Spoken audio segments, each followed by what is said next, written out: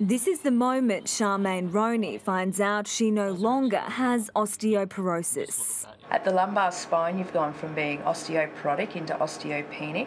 Her bone density still isn't perfect, but it's improved by about 6% in her spine and hip, a small number that will make a big difference. It was worrying me that if I ever fell down and I live on my own, that I would be in severe trouble, so I'm very, very keen to get the bones strengthened. It's all thanks to these classes at the Bone Clinic. They focus on heavy weightlifting and balance exercises instead of medication. It's understandable that doctors don't really push exercise as a therapy, but that's because they're not doing the right kind of exercise. For the first time, 2 women have had their diagnosis completely reversed. The people who come and actually do the twice-weekly training, everybody is improving, and improving way more than you read in the literature.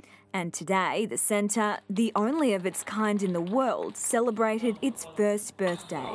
More than 250 women take part in classes like this twice a week. Their progress will go into research being done at the clinic to test how effective the method is. A workout that has several benefits. I feel better and happier all round. Vivian von Drainen, 7 News.